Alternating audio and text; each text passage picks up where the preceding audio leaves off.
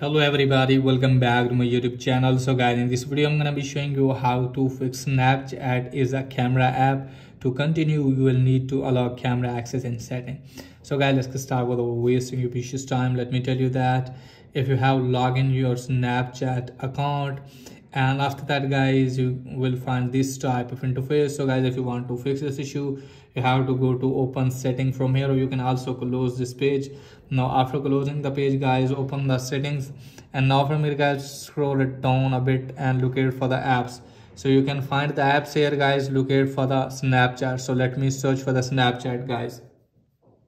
Here you can see guys, here's the Snapchat app. Tap on that, and now you can easily see here guys, if this is turned off guys, maybe that's why it's not working. So I have turned off this one, so you can see here guys, here's the error. So guys, if you're getting this error, just simply have to close this page and do the settings again that I have already done. Go to apps, locate for the Snapchat. Here you can see guys, now turn this on. Now close this page. Now let me show you here guys. So you can see here guys, it's working properly. So that's pretty much for today's video. If that is helpful, please like and subscribe my channel. Thanks for watching.